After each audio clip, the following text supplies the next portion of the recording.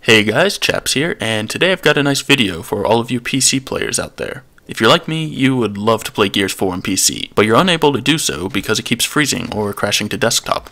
The Coalition has been hard at work discussing this with NVIDIA, but unfortunately a lot of us just simply aren't able to play on our PCs at this time. Well, luckily my buddy Broadbanned has offered to show us a few of the fixes and workarounds to hopefully get things working. For those not familiar, Broadbanned is a moderator of the Gears PC Discord and is one of the brains behind the PackStats tool that I showed off a while back. But now, let's look at the problems. There's two major issues, and a few smaller ones, facing the PC players currently. Most of these are faced by people using the NVIDIA GTX 10 series cards, but there's a few people, like myself, who are having issues on a 970. If you're using AMD, you're probably not having these issues. Lucky you. But if you are having issues, feel free to post below or head over to the Gears PC Discord, which I also have linked below. This video is going to be broken down into 3 segments. First up is for those of you who crash when the splash screen occurs, so you can't even get into the game. Second, we'll have some discussion for those of you who can load up the game, but it seems to randomly freeze and crash on you while playing. And lastly, we're going to look at some of the other miscellaneous solutions and workarounds. Alright, back to the first issue, crashing at the splash screen. This is a UWP license issue that causes a CTD, or crash to desktop, when opening Gears 4. The good news is that there's a workaround. All you need to do is go to the Windows Store while logged in as the same user which owns Gears 4, and download another free game, like Sonic Dash or Candy Crush or something like that. As soon as this starts downloading, try to open Gears 4 and it should get past the splash screen for you. So yeah, that's the good news, but of course there's bad news, as it's just a workaround. The bad news is that you might have to do this every time you want to launch Gears 4. Sorry, this is just a workaround at this point, so hopefully it gets fixed properly soon. The next major issue is for those of you who are able to play, but the game just randomly freezes on you at times. For this one, the fix should be pretty easy, but the hard part is keeping the fix working. What you want to do is downgrade your drivers to versions 358.53 or something older. The link to this can be found in the description. The other thing I want to add about this driver reset is that 358.53 is actually so old that it's not officially supported by Windows 10 anymore. Everything still runs just fine, not just on Gears, but most other games as well. But after the Fall Creators Update, Windows doesn't officially support this driver anymore. So yeah, you're going to have to downgrade the driver a little bit. If you're not willing to do that, then sorry. But this is the only workaround we know of at the time, and that's the price you got to pay if you want to get in on that sweet Gears action. So to check your current drivers, you're going to want to either open the GeForce Experience app and check your current driver, as I'm doing here.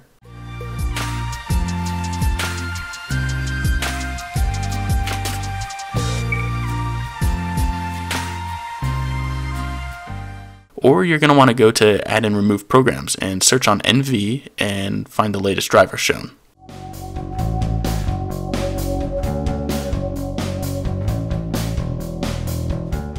This seems like an easy enough fix, but unfortunately Windows likes to go full ninja and auto-update back to the latest version.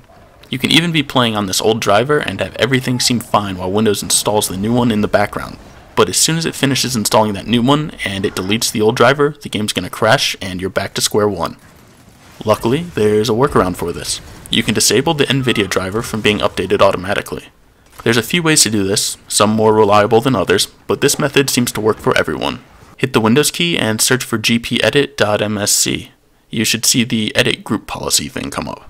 Navigate to Local Computer Policy, Computer Configuration, Administrative Templates, Windows Components, and then to Windows Update. You're then going to go to Configure Automatic Updates. Now click to enable this, and choose Option 5, which will allow local admins to choose settings. For a description of all the settings, just look at this list over here on the right. Lastly, you want to enable Do Not Include Drivers with Windows Updates. This will stop Windows Update from downloading manufacturer's drivers, like the NVIDIA ones that are causing our issues. Finally, you should download an official Microsoft tool called WUShowHide, which essentially allows you to show and hide Windows updates. The link for this is also in the description. Once the diagnostics have run, select Hide Updates and select all of the NVIDIA ones. And there you have it. That's it. Windows is no longer going to update the NVIDIA drivers automatically in the background. To double check all of your settings have been applied properly, you can simply check by hitting the Windows key and searching Check for Updates. Next, go to Viewed Configured Update Policies, then check to see that all of your policies have been updated. Ignore the first one here, that's just something Dell has on his computer, but make sure these last two are shown.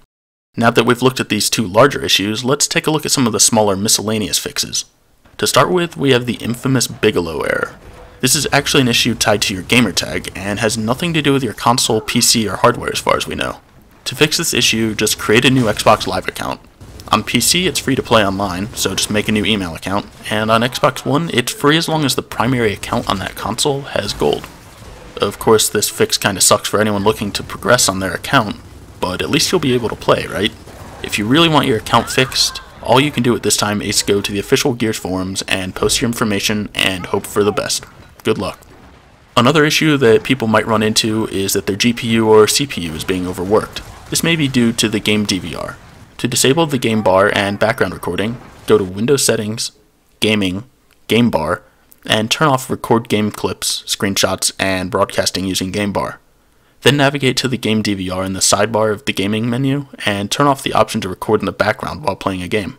And with that, I think we've covered most of the main issues.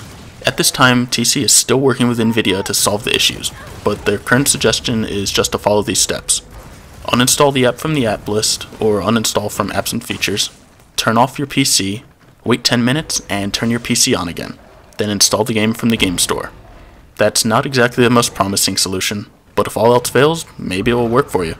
Thanks again to Broadbanned for compiling this info and helping me out with the video. As I said earlier, if you're a PC player, be sure to hop into the PC Discord where there's currently over 1,000 members and you'll find plenty of people to play with and a lot of others willing to help you fix your game issues.